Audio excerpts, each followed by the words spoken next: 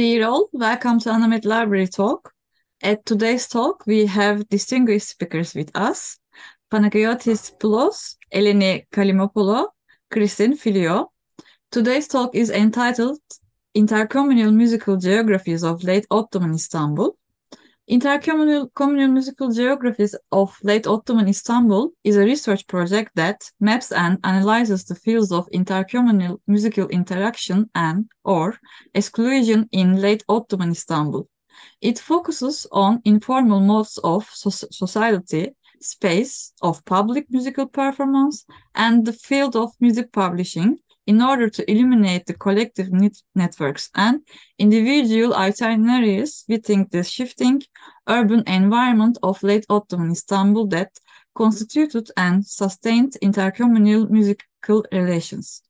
This talk will address the methodological and theoretical challenges of the use of space as an analytical tool in the study of urban music in the late Ottoman Istanbul, and will present the objectives and main outputs InterMusiG. At this point, I would like to introduce you our speakers. Panagiotis Poulos is Assistant Professor in Ethnomusicology at the Department of Music Studies at the National and Kapodistrian University of Athens. His research centers on the musical traditions of Middle East, the cultural history of late Ottoman and Turkish music and arts, and the history of everyday life in Ottoman cities. He is author of Music in the Islamic World, Sources, Perspectives, Practices, and co-editor of Ottoman Intimacies, Balkan Musical Relates, and of Ottoman Monuments in Greece, Heritage Under Negotiation. Panagiotis Poulos is the principal investigator of the research project Intercommunal Music Geographies of Late Ottoman Istanbul, and scientific director of the research project History, Space and Heritage at the transition from the Ottoman Empire to Greek state. Eleni Kallimopoulou is assistant professor of ethnomusicology at the University of Macedonia. She studied ethnomusicology with an emphasis on the musical cultures of the Near and Middle East. She is author of Paradisiaca, Music, Meaning, and Identity in Modern Greece, co-author of Learning Culture Through the Soundscapes, a teacher handbook, and co-editor of the book Introduction in Ethnomusicology. Her research interests center on musical performance and ethnography, public folklore, and the politics of culture, nationalism, religion and ritual, auditory culture and urban space, and epistemology and methodology of research. As a founding member of the research team Sonor Cities, Kallimopoulou convened the research project Learning Culture Through City Soundscapes funded by the John S. Lattis Public Benefit Foundation. She is presently a member of the International Advisory Board of Ethnomusicology Forum. Philliou, professor in the Department of History at University of California, Berkeley, and director of the Modern Greek Hellenic Studies and Turkish, Ottoman, and Post-Ottoman Studies programs there, specializing in the connected histories of the Balkan and Middle East since the 17th century, focusing particularly on the emergence of the Greek and Turkish nation-states out of the Ottoman Empire in the 19th and 20th centuries. She has worked and is interested more broadly in comparative empires and in interfaces between cultures and histories in Europe and the Middle East. Her books, Biography of an Empire, Governing Ottomans in an Age of Revolution, and Turkey, A Past Against History, have been translated into both Greek and Turkish, and she has published widely in scholarly journals as well as in broader forums such as Public Books and Jadelia. Dear attendees, please bear in mind that your video and audios are closed. Please type your questions in the chat section. Your questions will be answered in Q&A session. Now I'm passing the word to Philliou. Thank you so much. Thank you, Irem. Thank you for your kind words. It's a pleasure and an honor to be here.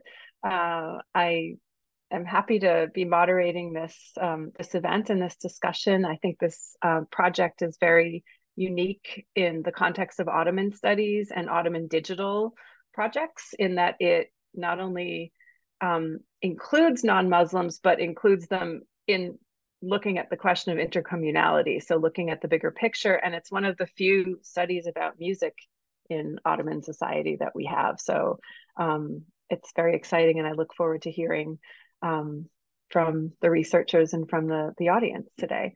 So without further ado, I pass the floor on to Panagiotis Poulos. Welcome. Thank you very much, Christine. I would first like to thank Tigdem Yildirim, head librarian of ANAMED library, Koç University, for her kind invitation to participate in this very interesting forum, the ANAMED library talks. I would like to thank particularly Eleni for organizing and setting up the whole event today. And I would like to thank also all participants, which unfortunately we cannot see and interact also in a more visual manner. But I believe with the questions and the discussion, we'll have the chance to talk a bit more about what we've been presenting today. I will start by sharing my PowerPoint presentation.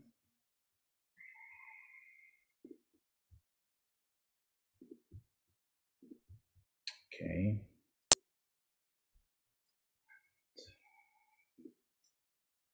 Right.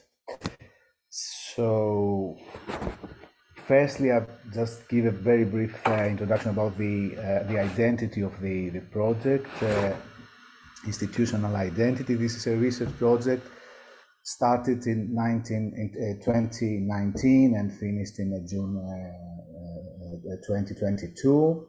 It's a project that was hosted at the Ethnomusicology Cultural Anthropology Laboratory of the Music Department of the National Capodocian University of Athens, in Athens, Greece. And it was a project that has been funded by the Hellenic Foundation for Research and Innovation. The core team constituted of 8 members, 8 researchers, more senior and more younger, and 2 fellows and 1 advisor. I'll come back to them at the end of the talk and refer to the team more specifically. The concept of intercommunality is central at the title of our project, and I should start by explaining its prominence. According to historian Nicholas Doumanis, I quote, intercommunality refers to the accommodation of difference between cultural, ethnic, or religious communities that happen to occupy the same street, neighborhood, village, or rural environment, end of quote. Therefore, the term refers to the mode of coexistence between different communities, and the use of the term gives pride of place to the notion of community, which is a fundamental component of Ottoman society. As it will become clear in the course of this presentation, apart from the identification of the notion of community with the recognized religious communities of the Ottoman Empire, Muslim, Jews, Christians, whether Orthodox, Armenian, or Catholic, the project uses the term community in a broader sense to describe a fundamental type of social formation central in the music making and in the musical life of late Ottoman Istanbul in general. To demonstrate the importance of choosing intercommunality at the central analytical notion of InterMusiG, I should turn to the field of historiography of Ottoman/Turkish music and the recent developments in it. We have certainly currently moved forward from a narrative of the history of Ottoman Turkish music guided by a nationalist ideological agenda of the early and mid-20th century. By that I refer to two narratives, like for instance that produced by very significant musicologists like Rauf Tabri and others, that promoted an image of the musical tradition being almost exclusively a privileged field of Ottoman Turks, and in which the non-Muslim element existed only independently, disconnected from the major processes of the development of music. The emergence, possibly in the 1940s, of the category of the minority musician, as in look musicienler or musikiciler, of Ottoman music in modern Turkish music historiography reflected the massive social and political transformations of the 20th century. This evidently post-Treaty of Lausanne categorization recognized and documented aspects of the music history of the various ethno-religious communities of the Ottoman Empire. However, at the same time, it imposed a very compartmentalized conception on the music history of Ottoman Istanbul. Interestingly, this view was not restricted to text historiography, but it has been adopted also in other national contexts, like, for instance, later on in Greece, when there is a big interest and discovery of the room composers of Istanbul, somehow discussed kind of independently from the broader picture, which includes, of course, other communities and, of course, the state, the dominance of the state Ottoman framework. The segregated approach of the Ottoman community music heritage of Istanbul was succeeded by an uncritical and romantic approach to the idea of coexistence, and that was largely influenced by nostalgia for the past, a structural feeling that developed and expanded in the Turkish public sphere in the 1990s and 2000s. This celebration of Istanbul's diverse, multi-ethnic musical past reached its heyday in, I think, in my view, in 2010, in the context of the institution of European Cultural Capital. In his introduction of the collective volume entitled Writing the History of Ottoman Music, Martin Greve underlined the challenges of the inclusion of the non-Turkish elements while approaching Ottoman music, as well as the need for perceiving the term Ottoman music as an open field for discussion. Already in 2016, when the book was published, there had been path-breaking developments in the research of Ottoman music history, including the publication and study of an array of important unknown historical sources. All of these are summed up by in Greve's introduction. In addition, scholarship, both local and international, had reapproached and reevaluated the significance and impact of already known historical figures and their work, like the cultural broker Aliufki and the multifaceted intellectual Prince Dimitrios Kantemir.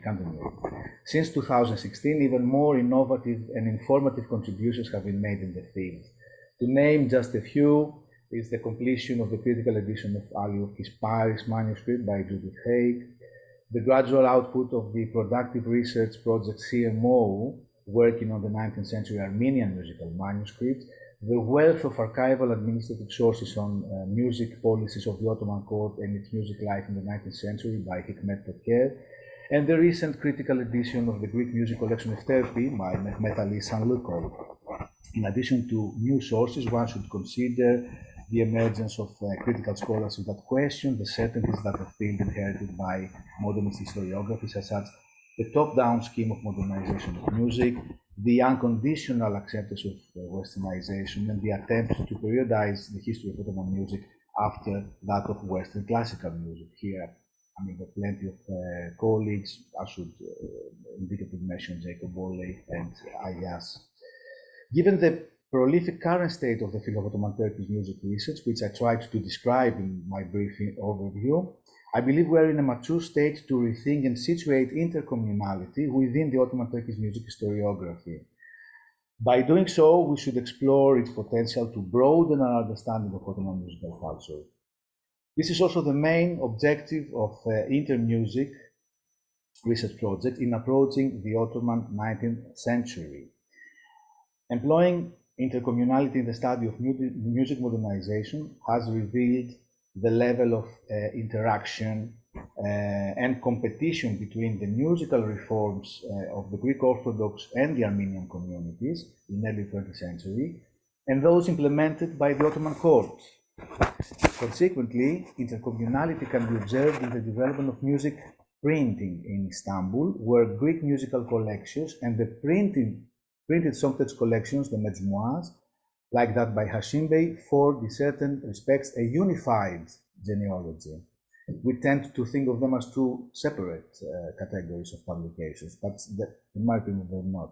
Examining these collections as a corpus and looking closely at the decisions in the selections of compositions, composers, modes of presentation, theoretical framing, made their editors, that the editors made, allow us to detect the various levels of intercommunal interaction and contact, like in education or performance, that was taking place on the background.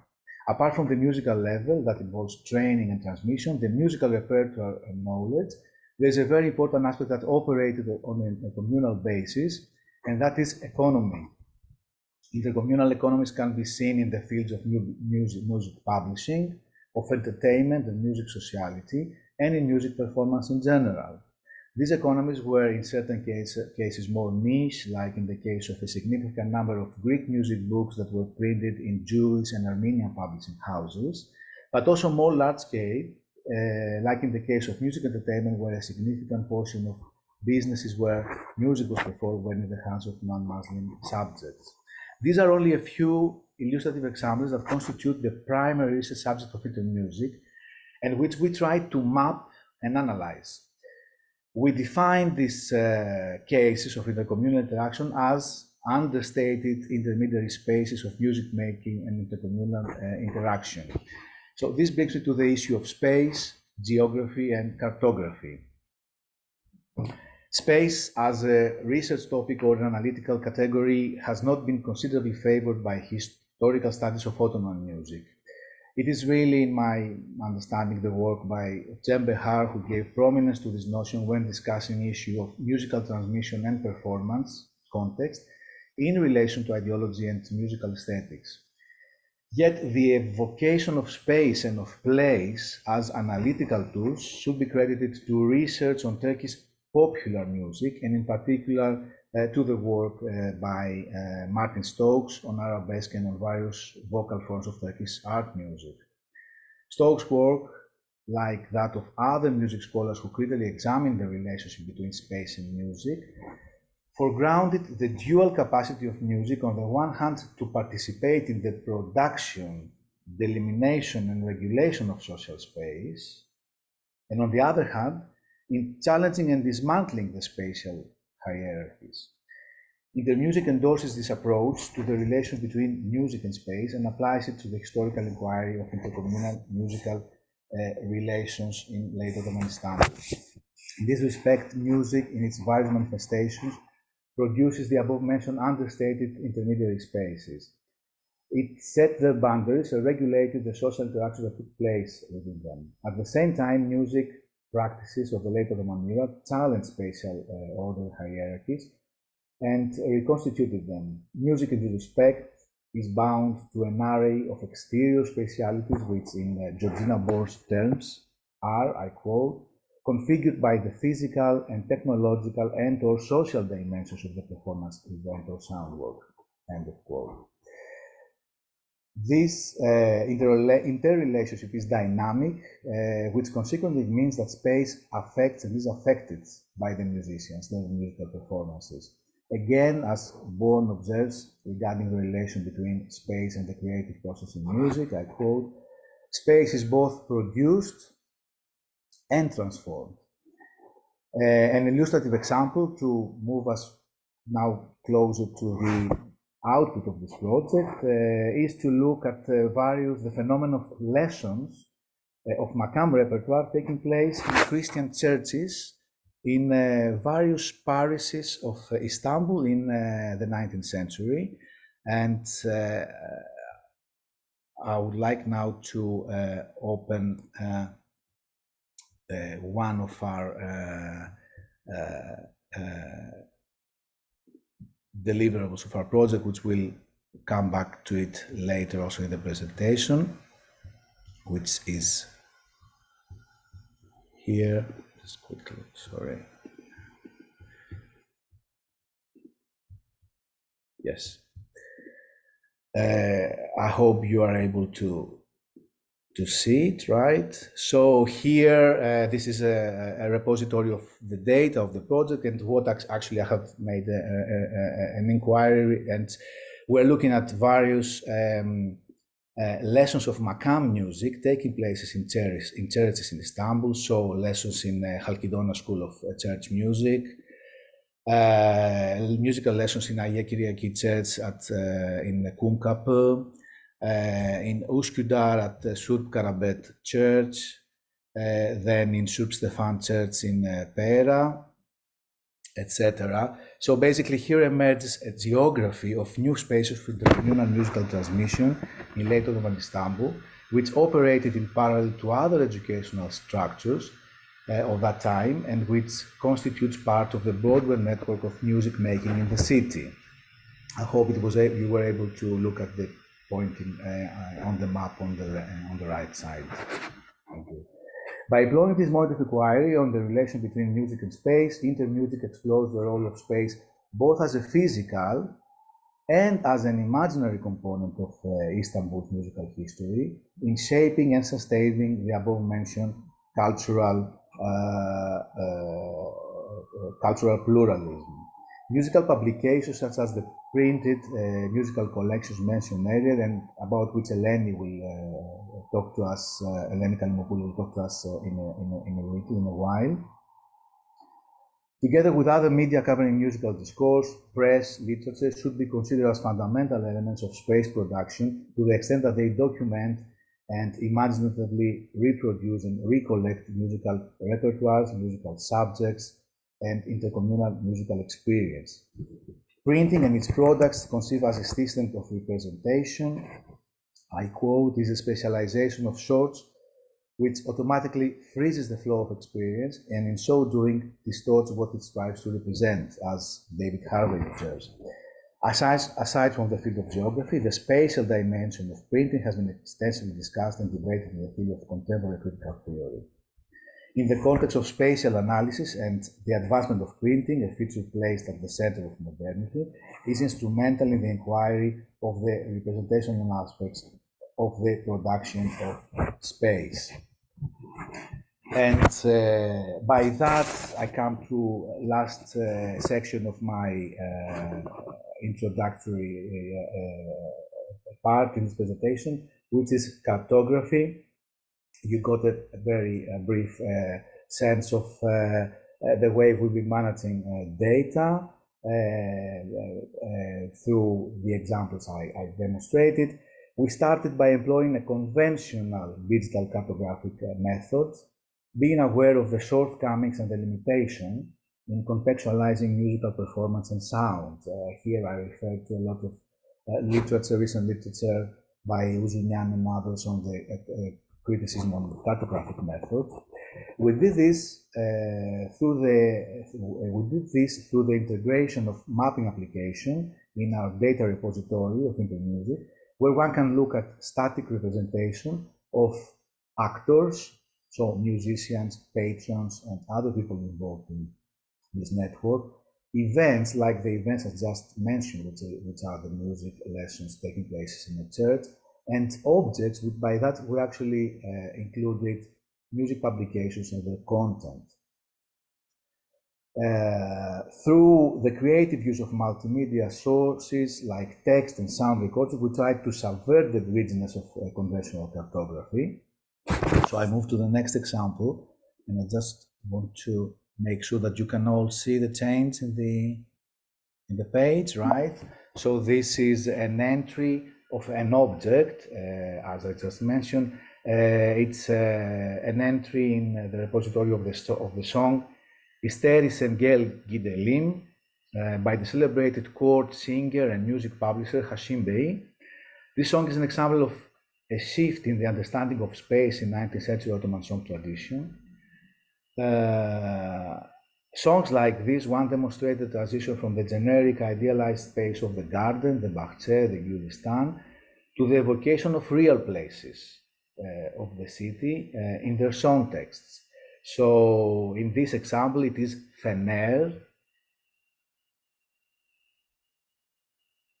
that is being mentioned as is Fener, where the singer proposes to his lover as the place in order to go and live their love affair. Isteris en gel gidelim, Fener de bir zevk edelim, zevkinse bade içelim. So come if you want, let's go, let's have fun at Fener. If you feel joyful, let's drink wine. And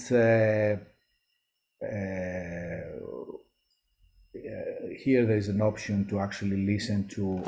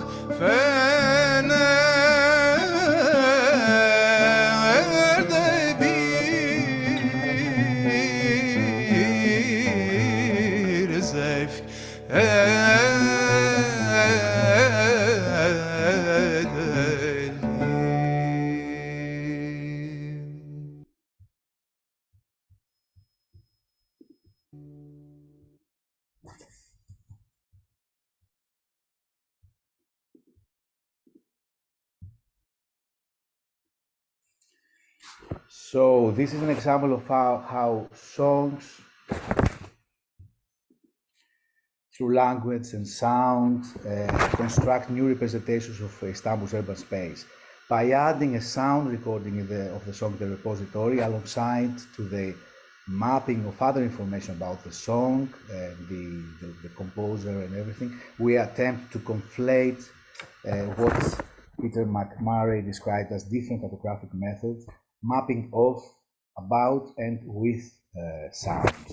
Before I invite Eleni Kallimopoulou to present us some more examples of the mapping activity of the project, I will quickly demonstrate that in entries like this one, apart from being able to access a recording, sometimes also the score, one can look at the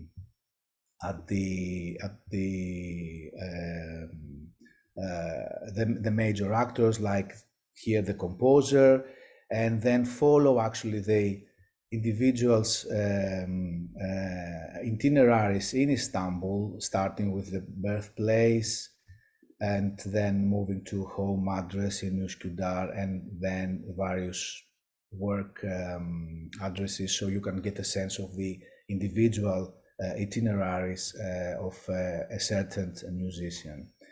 So, Eleni, would you like to take over? Perhaps Christine would like to, or? Oh, I'd love to hear you, please.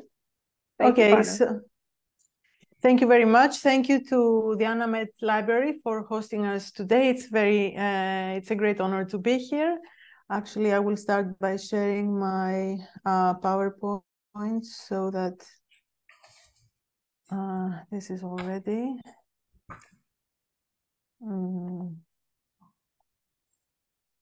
Okay. So, yes, can everyone see the PowerPoint? Yes, okay. So,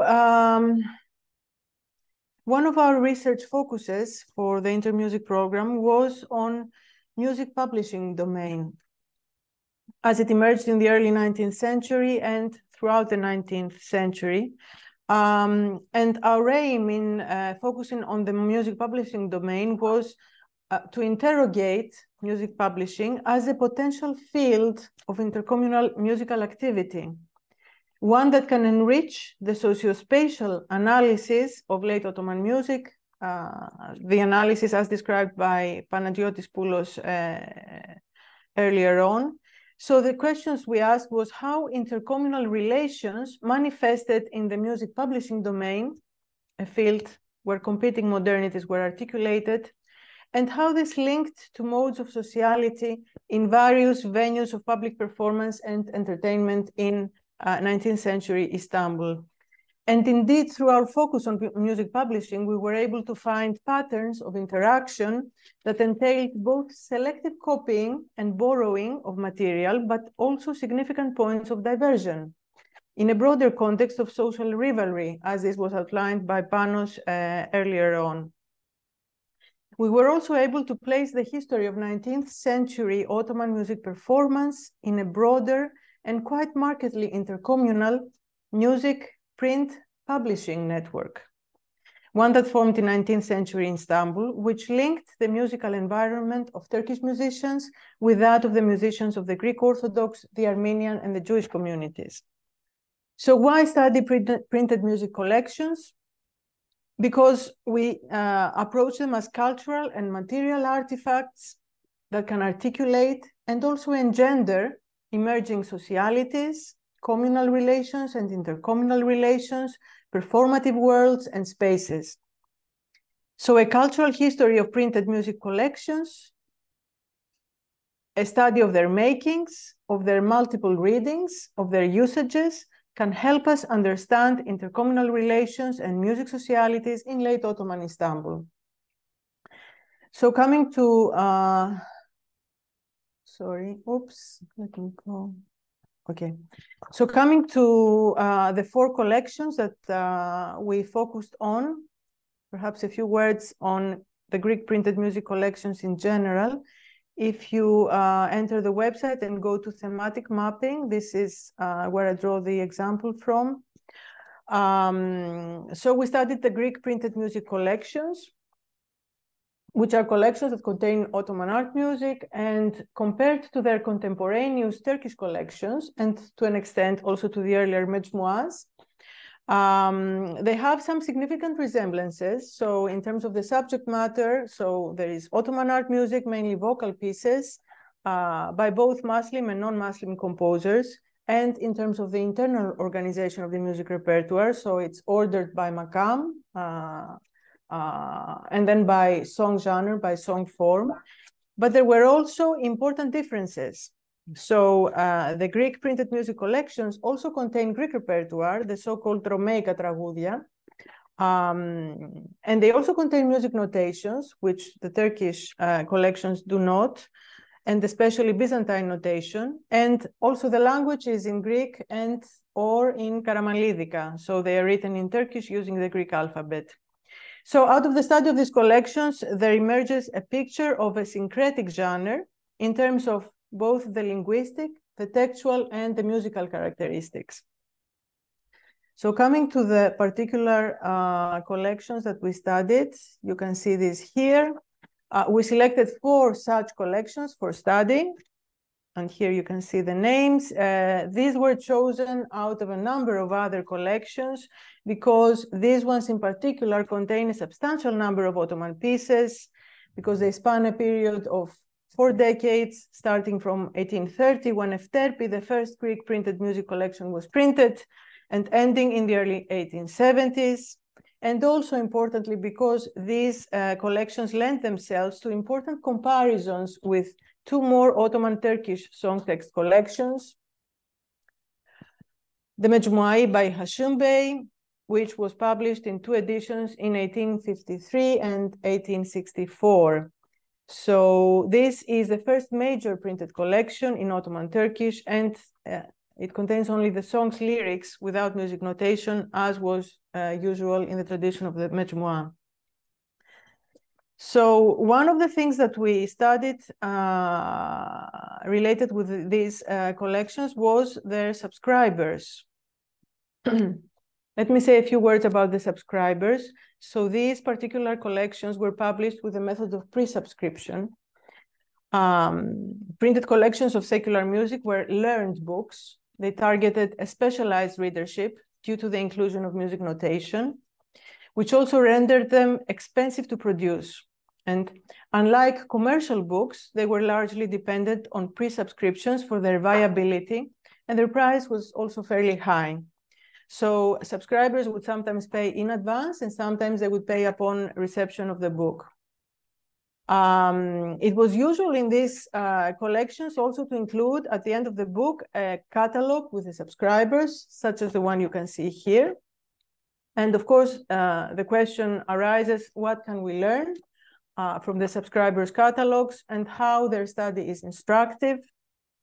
So one can gain important information about the geographical distribution of and the social lives of the printed music collections, about the boundaries and interpenetration between contiguous musical communities. And of course, one can learn about the reader's social and professional profile and consuming habits. Mary Herol actually has done some work already in this area in her book. So who buys them? What is their profile? What is their background? Where are they sold? To what purposes are they put? How are they used? And so on and so forth.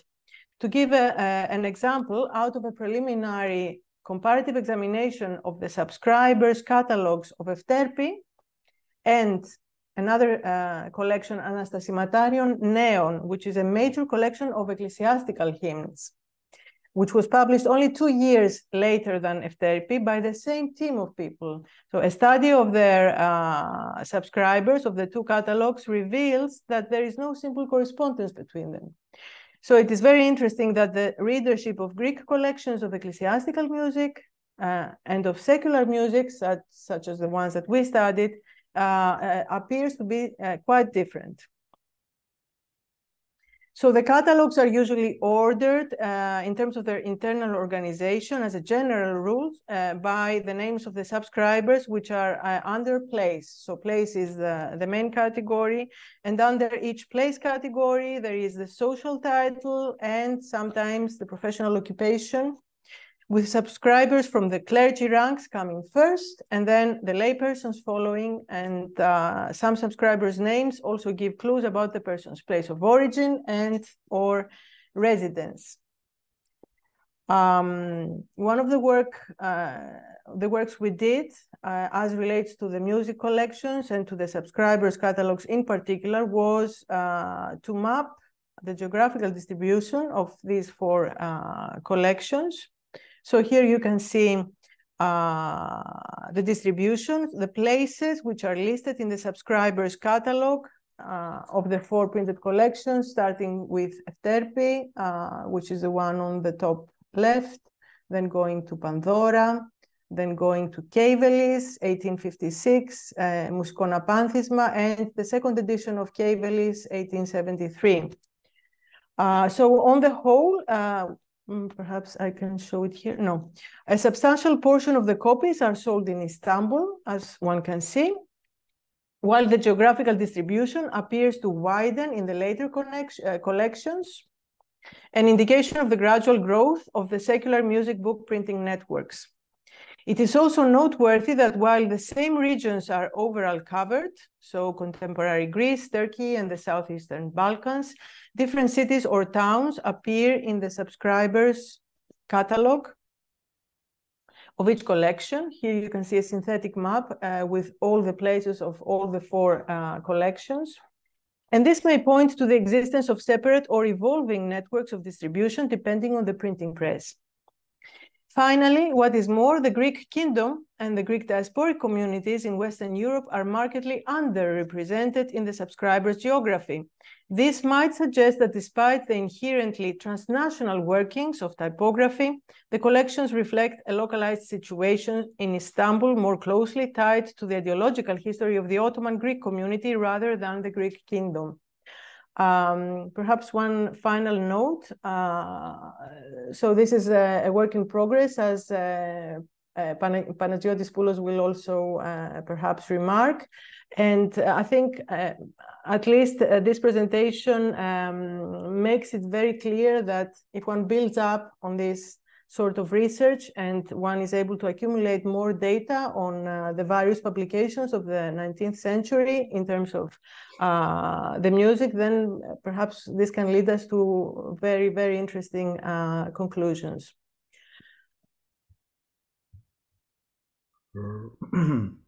Right. Thank you so much. And back to Panagiotis. Okay, thank you. Thank you, Eleni. Thank you, Christine. So I just would like now to quickly go through I think we gave you through the various examples the sense of the where the topics, but also the material. I want to spend a bit more time looking at the deliverables. You can actually visit the site and see that part of what we've done is like this database, which is a music and song text inventory of the collections you've seen. There's a digital repository of comparative material that actually comes out from the collections, but also from other sources. I'm going to talk in a while. There are web mapping applications like those integrated in the repository, but also other thematic ones like the one that Eleni just presented. There were music recordings. I forgot to mention that we listened to Nikos Andrikos singing, one of our collaborators, singing the song. So there were specific recordings made out of the material. And then there was another conference, international conference. Now, sources, obviously the printed collections, we talk about that. There's the Ottoman Greek press. There is published comparative material from different communities and studies. I've already mentioned some of them. But we gave a lot of weight actually to the Ottoman and Turkish archival documents, which are actually of various type. We were looking at, on the one hand, administrative documents of the Ottoman state that have to do with musicians and other aspects of music sociality, and then combine them and contrast them with communal community archives from the Greek community primarily, but not exclusively. So I'm just going to quickly go through and show you, standard kind of sources about payrolls of musicians at the court, where we can see intercommunal sort of mixed, cultural mixed, ethno-religiously mixed orchestras. This is an example of a register from the Greek communities. This is part of the material of the communities that has been digitized and is hosted in Anthemion digital repository at the University of Athens, and there's plenty of material about the musicians, and not only of the way the communities were organized and other aspects as well. Other administrative documents like tax registers, where we can actually observe the situation with the nightclubs in certain areas, etc. We already talked about the publications, and there's a further step which I want to include here, which is the actual transcription of the content, of the musical content. I mean, apart from what Eleni has been talking about the subscribers. So far we produced a number of critical transcriptions of one of these collections, and this one is Musiko Apanthisma, which you've just listened about it. So this includes 174 transcriptions. This will be gradually uploaded at the repository we've just shown you, so one will be able to access that material.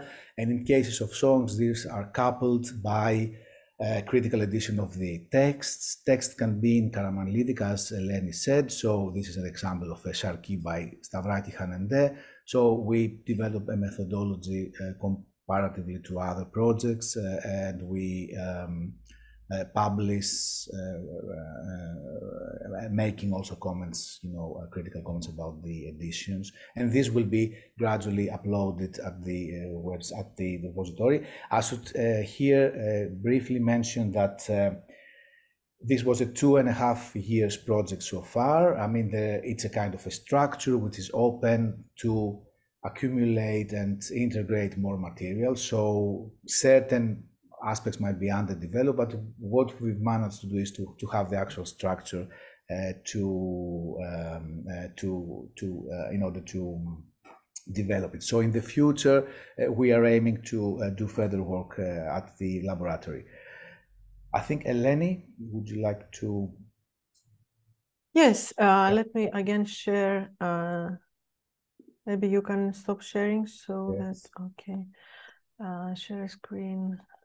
Okay. No, sorry, I need to share the sound as well. Okay.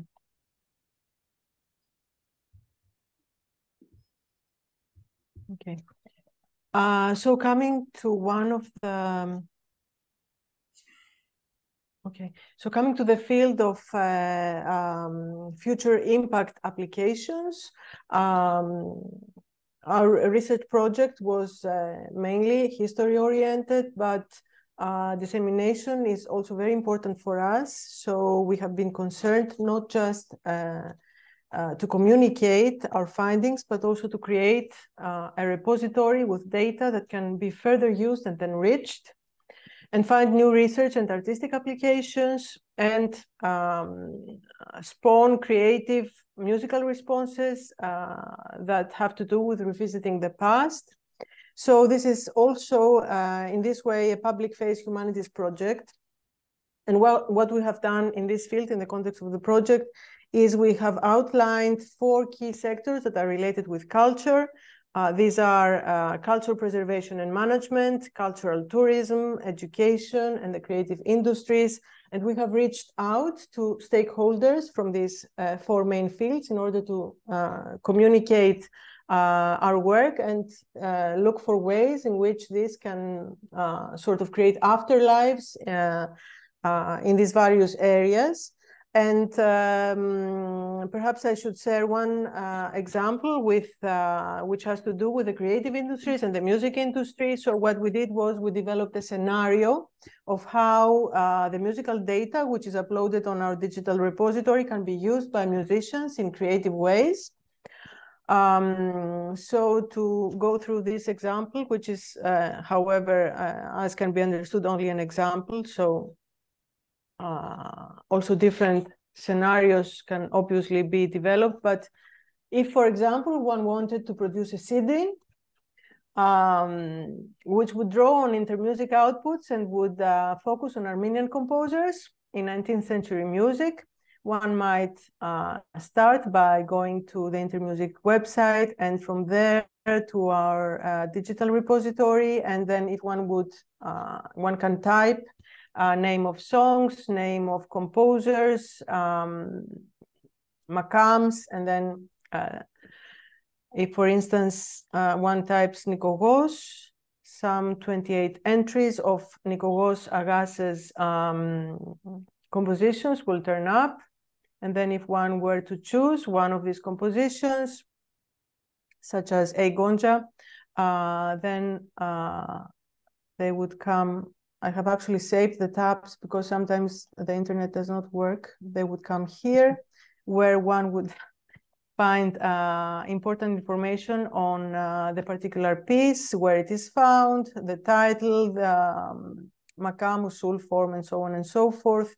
And then one could also search for information on the composer, and here on the actors tab.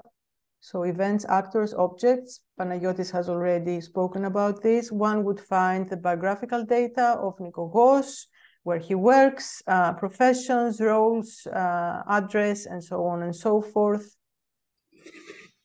And then one could also look for information in order to write the liner notes of the CD. So this would take them to, deliverables, and here they would find the annotated bibliography, which if they opened, they would find information on the history, the music, and the literature of 19th century Istanbul, which would give a lot of context on the musical life of Nikogos. And then going back to the piece, one could look for the notation of the piece, which unfortunately is not currently available. And then they could also, in some cases, listen to recordings of this piece by the team, which would also add clues related with historically informed performance of these pieces.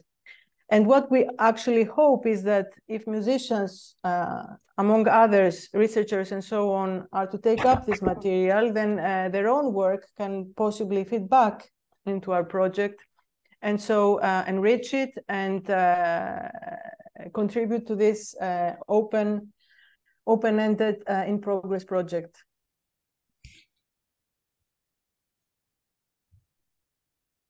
Right. Great.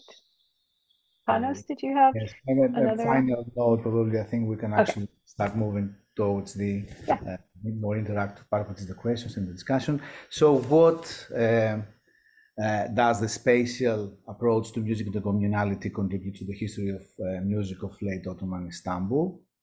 If I can sum up briefly, the underpinning theme in defining those understated intermediary spaces and tracing the dynamic trajectory through the history of the city has been the quest for voicing diverse elements that compose them.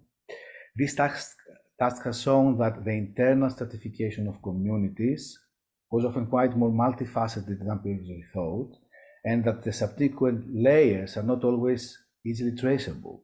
As demonstrated, the internal diversity of community was based both on the cultural and the social background of its members.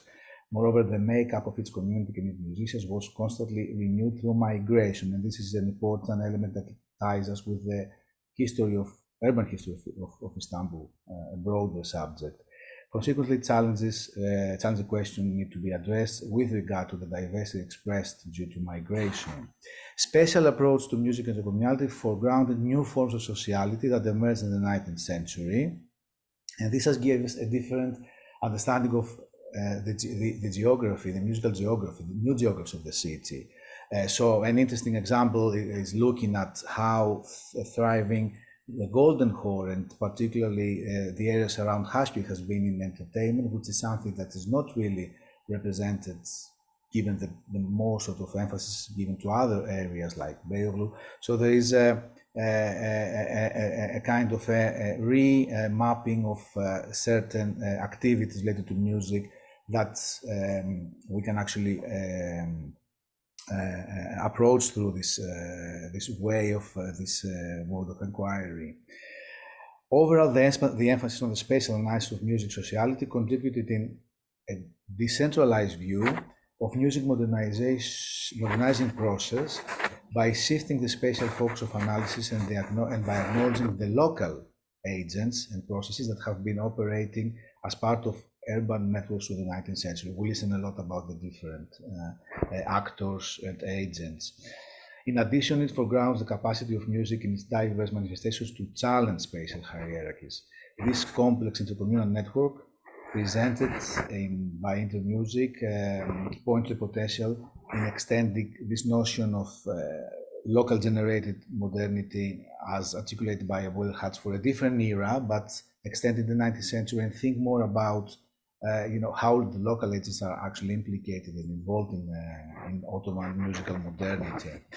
So I just, before close the presentation, I would like to thank, first of all, our institutions, the National Capital University of Athens, the Ethnomusicology and Cultural Anthropology Laboratory of the Music Department, and then my precious collaborators, the 8 members of the research team. I won't go into reading the names, but you can visit the website and look closely at all the team. They were all contributed very genuinely and very in an original manner in various aspects of the things you've seen today. We had two fellows, and one of them already introduced, Nikos Andrikos, an excellent colleague and musician who participated in the recordings. And last but not least, I would like to thank our academic advisor, Walter Z. Feldman, who has been with us before actually getting the grant to do this research project. He has been very supportive in the whole idea, and he's been very much involved in discussions. I would like to thank Christine Philliou for moderating today's presentation, but also for sharing her feedback to the project in later stages, and I would like to thank her for that. A lot of institutions in Turkey and Greece, and of course our colleagues and friends with various ways have been giving us feedbacks. So that's from me. Thank you. Thank you. So moving on to the next section. While we wait for questions in the chat, I have several questions that I would love to ask both of you. Those of us who are engaged in digital projects currently are probably wondering if you could tell us more about the process that went into this in terms of how did you get all of this information? Is it about generating a whole list of sources and then going and reading the sources and entering the information? How did you go about finding the corpus of sources that you use to create this repository? So that's one set of questions. Now, for Eleni, especially about the music publishing, it was really fascinating. And I wondered, just as someone not in this field, what did people do? Like, let's say the subscribers, you showed us lists of subscribers, which is amazing. What did people do with these collections? Would they buy them and just keep them in their library? Would they perform the music? Would they discuss it with each other? Would they then compose music based on what they felt like? What place did these collections have in the kind of musical lives and the intercommunality of these communities? Was there music theory? Was it about, using these collections to discuss something about the music? And I wondered, the population that would be subscribing to these published collections, have you been able to tell if is it the same population? Is it a completely different population? Is it an overlapping population from the kind of the Ottoman musicians we see in the kind of biographical entries of like Tanburi, so-and-so, Nezet? Like, is that a separate world of the kind of Ottoman court musicians versus the people who are reading these, I guess, often Greek language music collections that are published? And I guess this might be, it might be a lot to ask because you've done so much work putting the information in and creating the repository, but I'm wondering if you can comment on any patterns that you have found about intercommunality, and specifically, do you find a differentiation of musical communities as time goes on in the 19th century? Do you see a change that mirrors the political change at all? Do you find like a differentiation of musical communities along ethnic or political or religious lines? Or do you feel like the patterns that you've uncovered of intercommunality are telling a different story from the political story that we know? In other words, is this intercommunality that you're tracing remaining constant? Or, if not, how is it changing over the course of the 19th century? So those are my initial questions. Feel free to pick and choose whichever ones you want to answer, but yeah, I have more when I'm sure I'll have more in response to your answers. So please. Thank you very much. Eleni, would you like to start? Okay, yes. Okay, because I will forget the questions. Okay, so thank you very much, Christine. These are all very interesting questions that you are posing. In terms of the usages to which these collections are put, this is this is the most intriguing question of all in the context of our project, and it did concern us. Well, so because we did try to trace the sort of lives they have, these collections, and what is important perhaps to note is that we were able to connect these collections to the previous period. So we were able to learn things about the people who published them and how they acquired the repertoire. And there are actually some texts, some publications, and some notes in the prologues and so on that point to the publishers sometimes having describing the method of acquisition of the repertoire. And it is interesting that some of these speak about meshk, so the oral transmission of the repertoire from a teacher to a student. And as concerns the afterlives of the collections, it is interesting that we were able to find information about the performance of the books. So there are some ads that are published either in the books or in the press, in which the publishers offer to teach the same Ottoman art music, and specifically Efterpi or Pandora or Musikon Apanthisma, to teach it to this readership of aficionados. We don't know much about them, but we do know that some of them will actually then meet in specific places, like some of the places that Panos showed, and they would be taught this repertoire. And it is interesting how this repertoire then is connected with the chanting milieu, because these are chanters, and so on and so forth. So there is some music sociality which is developed around these books. That's why we spoke about the books sort of articulating, but also engendering music spaces. Mm-hmm. So I think I've answered this first question, and maybe a few things about the second question, and then maybe Panagiotis will also answer on this concerning the intercommunality and how this changes over time. I can only comment on how this happens in terms of the music collections, but maybe Panos then can offer a broader comment. In terms of these specific 4 collections, there is actually a change which is quite marked, because we can see this in the way that the books are introduced by the writers. And the last collection by Keivelis in the 1870s introduces a new type of introduction where there is a very clear national rhetoric.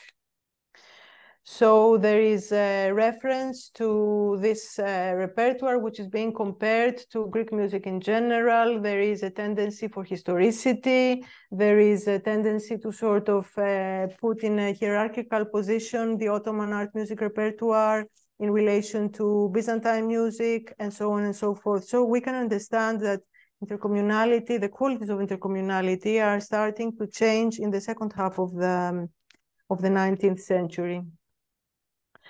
But maybe Panagiotis would like to add something on this.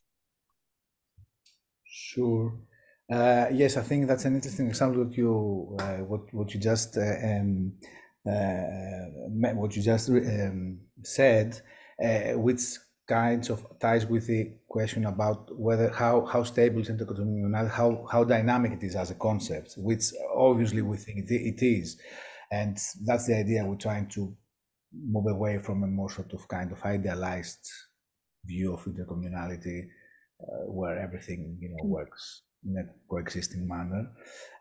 So it's quite interesting that the first prologue, the first edition, the editor praises the Ottoman musicians of the court.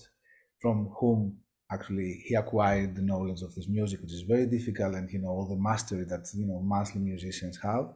And then a few years, in the second edition, there's a shift of the agenda in the ideological sense that Eleni discussed, which is very interesting. Suddenly it is the Greek ancient music that matters. So this also can be read as a shift in the politics, the ideological politics of the musicians, and consequently of the communities, and consequently of issues like Ottomanism versus Greek Ottomanism versus other options that the Ottoman subjects had. So definitely, yes, that's the question. It's also interesting to observe that in terms of the political situations, we can see intercommunality like in a state context, for instance, like at the court. And this has a very interesting trajectory with the Greek Revolution. There is a decline. We can see this at the archival material. You can see suddenly, whereas you do have before that, you do have like mixed, you do have non-Muslims and you do have Greek Orthodox musicians in the court. There is a decline of that, which is being restored in Tanzimat. So it's quite interesting to see that, there is a kind of a change there. And at the same time, while you have this change of intercommunality on a state context, which is quite obvious, the Greek musicians, due to political reasons, do not perform anymore at the court. Intercommunality moves in the city. So you can actually observe a kind of intercommunality in other fields of music activities, like for instance in private gatherings. So that's one way to also put what your question on spatial terms. And it's very interesting as we move towards the end of the 19th century. We didn't really we didn't go further than the 1870s. But it's interesting that the type of intercommunality changes. It's not only the communities residing in Istanbul, but you have also a lot of mobility. For instance, musicians coming from the Arab provinces, and these are actually being either collaborating or actually performing at the same spaces that sort of local communities were performing. So intercommunality expands beyond the sort of the ethno-religious communities that that've been residing in Istanbul for a while. So that's another example of the shifting, of intercommunality of the dynamic. So certainly, and that's also the aim of the project, is to look at the way the political context sort of shapes all that. We should be doing more work on that in the future, absolutely.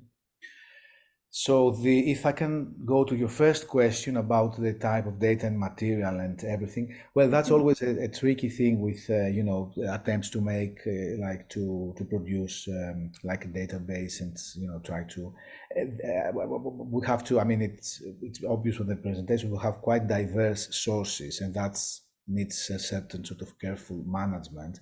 The data are actually, the generation of the data is a collective process, so different people work in different sources, and of course different people brought experience they had already in research.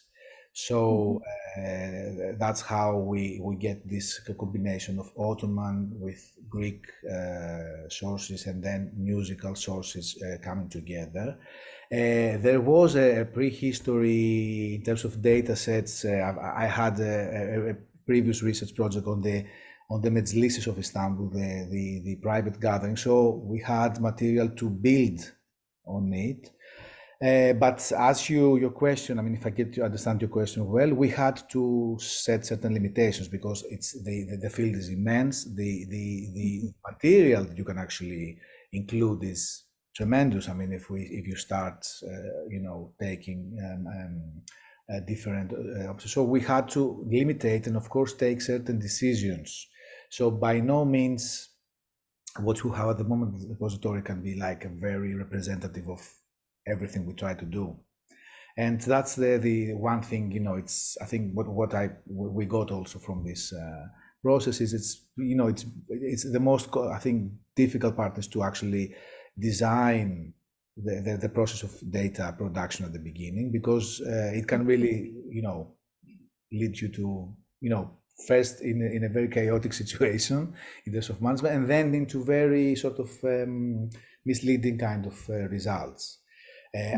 What I would, having this in mind, what you said, I will very much, enjoy having time for the next, in the coming, years to actually, calibrate more, if I can use this word, like the representation of different sources and material. But it's at the core of the work of the team at the very beginning of the project. So I think we answered all your questions, or did we? Yes, great. And we have, just in time, we have a question from the audience from Will Sumitz, and it is, I'll just read it because I don't think the audience can see it. So hello and thank you. I was wondering, why do you think that print publishing of secular music collections in Byzantine notation started so much earlier than collections in other notation systems? I don't know of any print publications of secular music in Hampartum notations, and it seems other collections of secular music only started after the adoption of staff notation. Are there any social or economic circumstances that you think contributed to the earlier adoption of the printing press by Greek communities for music publication? Great question. Yes, it is, by Will Sumitz. Thank you, Will. Eleni, you want to start? How? Shall I start? And you... Yes, let's, yes. Yeah, okay. So yes, again, this is a very good question. Thank you, Will. I think one aspect that I can bring into this answer is the new method. Then maybe Panagiotis can provide some more aspects. So in terms of the technology of notation and print, the Room community has this very particular history. So this is the time in the 1820s when Chrysanthos and the other two teachers create the so-called new method, this notation system, which is actually invented in the 1820s, but is the end product of a long process of evolution. And it is key in the implementation of a major musical reform in the field of Greek Orthodox ecclesiastical music. And it is this notation system which allows print typography. So clearly here there is a process, there is an agenda of implementing ecclesiastical music, but I think it is clear that with the secular music collections, something more than the implementation of a new church music notation system is carried out. And what is also interesting is that the patriarchal press, if I remember correctly, only prints music collections in the 1840s. So this is a bit late. Earlier on, it is Armenians and Jews who carry out the publication of the Greek music collection. So this is an aspect which points a lot to the intercommunality. So perhaps the subscribers of the music collections sort of prescribe a very room Greek Ottoman milieu, but in terms of the typography and the publishers and this network which supports the music publications is clearly very intercommunal. And this is something that has not been studied. As far as I can tell, even in the history of Jewish print, in the Jewish history of print, this is very understated. So it's really worth further research. Panos, would you like to add? Well, more or less, that's what I was planning to say. Well, I think there's also, well, obviously, I think the church is very important here, and consequently, the level of competition between the different churches, I mean, the Greek and the communities, because at the same time, the Hampartum project is being also at play, it's been actually developing. So one, I mean, as Eleni said, I mean, it's very important, the kind of support well, the Hambarsum project also had the support by the Mekiarist and other agents, but obviously here this one thing has to do with the patriarchate and the support in actually getting the system disseminating it for the needs of the liturgical music. There is also, if I'm not mistaken, Eleni, a prehistory in the technology of printing the signs. So that's also another thing. So there is a kind of, which is beyond the stuff, if I'm not mistaken. So that's what I would, as far. But I think it's a very good question that, you have all this manuscript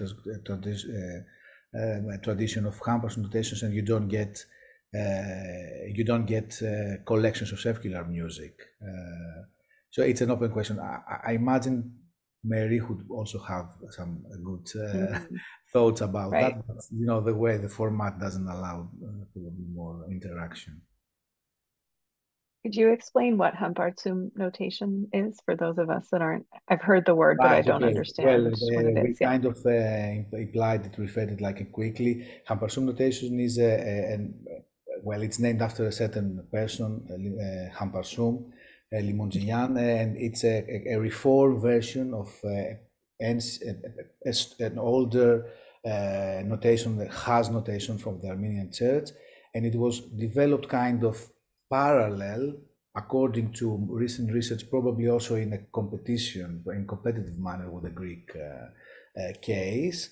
And it actually used mostly for the transcription of the notation of secular repertoire. Actually, certainly more in terms of amount, amount of repertoire compared to the Greek notation, which is mostly, as Will also points, preserved in manuscripts. So we have the manuscripts of that.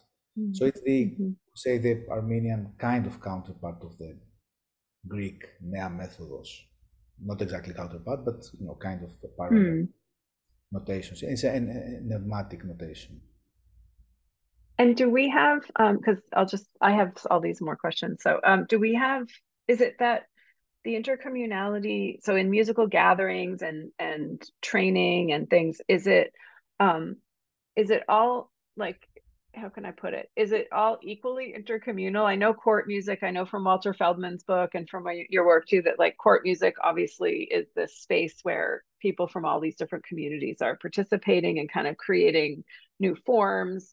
And it seems like the informal musical gatherings are intercommunal. Obviously, I mean, maybe not obviously, but the church and the mosque and the synagogue, I would guess that those are limited to particular communities, or do we actually have cross-communal presence in the religious spaces as well? So is it all just indiscriminately intercommunal, or so we have certain spaces that are like monocommunal and then other spaces that are intercommunal? Eleni, shall I? Okay. Well, yes. We shouldn't give the impression that there's intercommunality everywhere and in all different settings. In terms of private gatherings, there is a very strong tradition of preliminary sort of Ottoman Muslim musicians gathering in mostly in Fatih in various spaces, the Ottoman literati and music aficionados. Within this kind of tradition, there are very few examples where we can see non-Muslims being participating. We included this kind of examples, but it's not like the norm, certainly, but it kind of shows like a certain openness at the borders of this tradition. Now, in terms of lessons in churches, what is interesting, we have intercommunality between different denominations. So we have cases of Armenians studying with Greek Orthodox and vice versa. So that's kind of intercommunality within the Christian sort of world. And then in terms of spaces where the traditionally sort of not liberal is not the right word, but kind of very open in this kind of intercommunality, it was usually it's usually like the Sufi orders and the tarikats, particularly Mevlevis in Istanbul, where already in the 18th century we do have record documented presence of Greek musicians, Jewish musicians, and there's a lot of processes there and feedback to the communities. So again, it's kind of spatially distributed, the phenomenon in certain cases. Betuli. Yeah. Question for Eleni from Hande Betuli. Can you talk briefly about the social profiles of the subscribers? Who were these people, their professions, etc.? I can talk briefly. Unfortunately, I cannot talk for long because, as I said, this is in order to get like a clearer picture. I think that more research needs to be put in this. So what we have managed so far is to sort of catalog the names, and sometimes there is some indication on professions, but this is not always the case. Actually, in most cases, there is no profession given. We do have some indications about the price of the books. So in this publication, which is forthcoming, one can see that, for example, for a chanter, who chanters form quite a significant portion of the subscribers, not very big, but they do have a quite consistent presence. So for a chanter of like a not very sort of elite area and not very low area, working class area, the price of the book is about 1/10, if I remember correctly, of their month salary. So this is quite expensive for them. I'm not sure if I can say anything more, actually. Well, if I may. These are okay. Yes, these are clearly people who are sort of literati. Many of them are clergy. Panos? No, that's what I want to add. That there's a group of clergy. They support anyway this kind of publications. I think what is interesting, I mean, in this question is when we go, and also what you actually replied. I mean, taking the payrolls of cantors and comparing to the price of the book. This is a very interesting, I think, point is when you go to this specified kind of area where more research needs to be done to identify possible sort of social economic financial sort of status of people. In certain cases, I think we do have some interesting examples of layman. I mean, like probably not necessarily like the clergy or like scribes or other sort of merchants and stuff, but we can see some working class examples, but they come as an exemption. I mean, we get this from the title sometimes. Which, I mean, if I can make like this thought now, if we think of the way that we have this kind of shift in 18th century in the Muslim community, I mean, with the way we look at the how we go from like a very strict sort of circle we start having in Esad Efendi's Tezkire, we start seeing musicians coming like from like a more sort of not working class background, but from a sort of manual workers kind of professions, sort of appearing in the scene. So it's I would definitely, I mean, assume that it's quite sort of more sort of diversely stratified, if that's the correct word. What is also striking, if I may add, is that if one takes these catalogs and then looks at, the high-profile people active in the music field, which are found in the biographies, in the biographical books, like the main sources we have for biographies of musicians and chanters of the time, we don't see them there. And then there are some further problems that have to do with identifying, because usually there is only one name, there is no surname, epitheto, especially for the earlier collections. We suspect, and this is also from book historians, we suspect that sometimes their data is given in different ways. So sometimes there is a professional occupation, sometimes it is not, sometimes their place of origin is there, sometimes not. So it's difficult to identify to what extent the same name applies to the same person. So there is a number of problems that need to be studied further in order to get a clear picture. I'm sure, again, Mary Herol has also some things to say about this.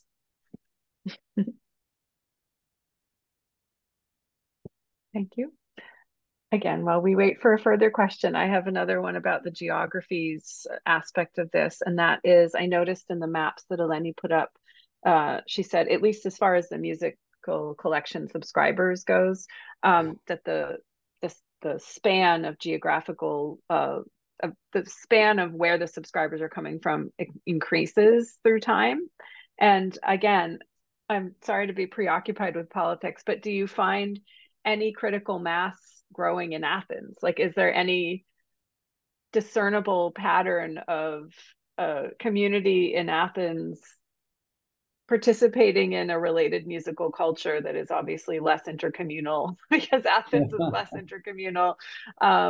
Or is it, like, it seemed like it was sort of the Romi areas. It was like the coastal, like the Bulgarian coast of the Black Sea into the Balkans. So it was expanding, but it was expanding along kind of Ottoman networks of Christians. Maybe, is that a safe hypothesis, or do you find any pattern with Athens? Yeah, it would seem so, actually. I think also I can only hypothesize here, but Athens does not figure at all, not even one entry for these 4 collections at least. That's interesting. Yeah, my first assumption would be that, Athens and cities and areas which are under the Greek state for a longer period, already from the early 19th century, are sort of on a different, book project, which has to do with European cities, which has to do with publications from ancient Greek literature. There is a more sort of nationalist in the Greek state sense, sort of book project taking place there. And it seems that these are 2 different sort of processes in parallel that do not seem to communicate a lot. But again, I think more research is needed in order to be sure about this.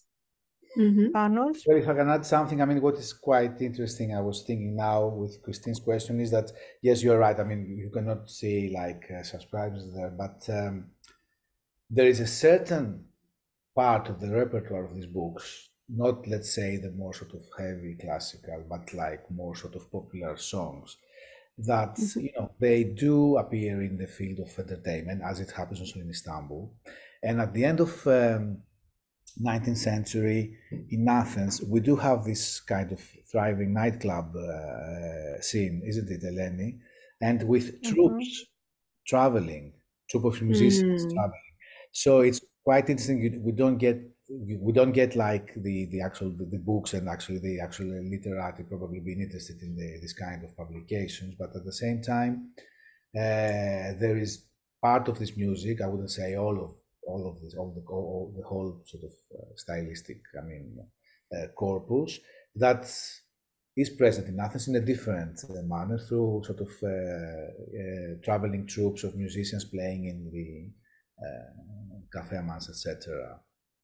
And also there's another interesting, talking about the connection between Greece and the Ottoman Empire, we have there's an interesting part of the documents about, well, when we come into the issue of censorship and not censorship and regulation.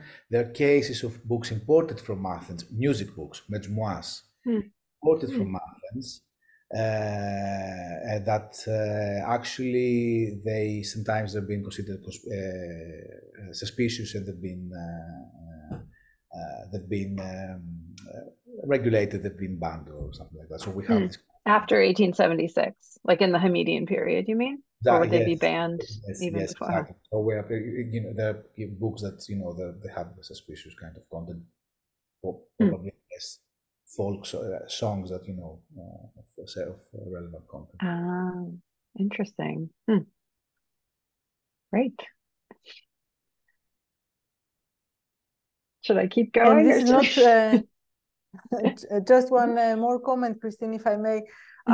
Also, this is also noted in the bibliography that also the ecumenical patriarchate has, it has its own censorship mechanism. So it's not that the Ottoman lands are free of ideological.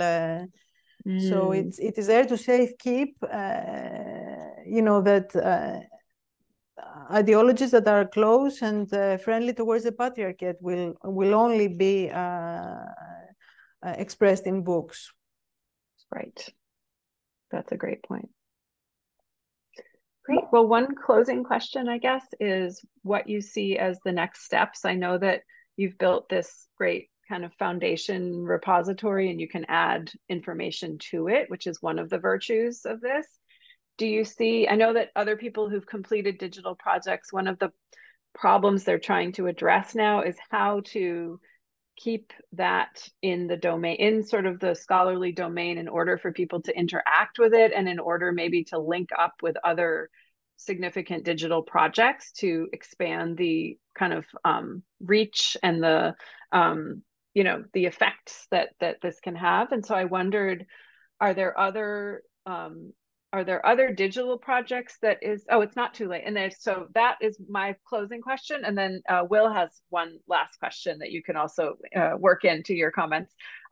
Just curious, in the last quarter of the 19th century and early part of the 20th century, there were significant contributions in publishing and music performance by Ottomanized Arab musicians. Have you noticed any references to the Arab community in intercommunal musical relations in the earlier part of the 19th century? Another great question. Thank you, Will. Yes, thank you, Will. Well, that's true. I mean, the reference to, well, we have Arab musicians being brought to the court in the mid-19th century, which is a different, of course, case, and we know that it's been documented by the Sultan traveling to Egypt, and then the musicians that they've been involved in the payrolls and in the orchestras. In terms of musicians in the entertainment business, Ottomanized Arabs, as you mentioned them, all references I have come across, they are actually towards the end of the 19th century and not early in the 19th century. That's for Will.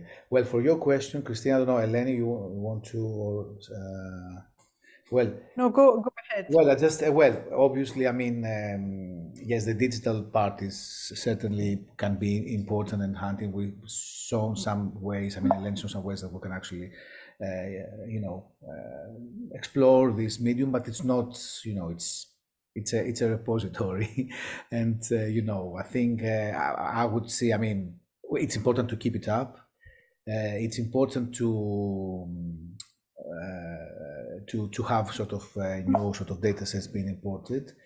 The other thing is certainly, as you said, interconnectivity with other projects similar, because I mean that's the kind of, I think, the spirit in the digital humanities. I mean, so, and actually we've already, I mean, we are in a very fruitful and interesting discussion with Raf Jäger of the CMO project and the team in Münster, and we've been exchanging sort of ideas.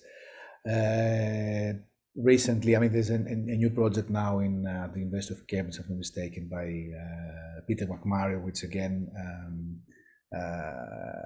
it's again about mapping. So we kind of we are in open contact. So it will be important if we can actually these projects, different aspects, kind of get together and create more things. Well, we have Istanbulis, of course, which is another digital project in Berkeley, where InterMusiG is, I mean, the laboratory, and InterMusiG sort of is a collaborator of this project. It's about the queer communities.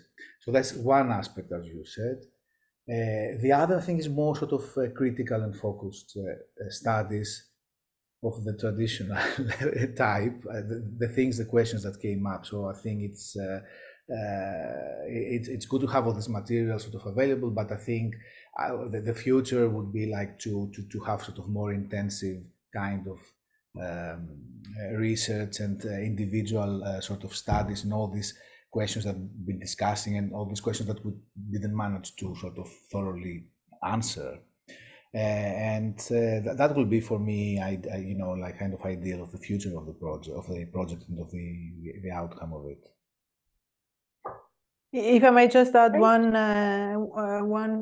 aspect in this, what I have realized is the importance of big teams.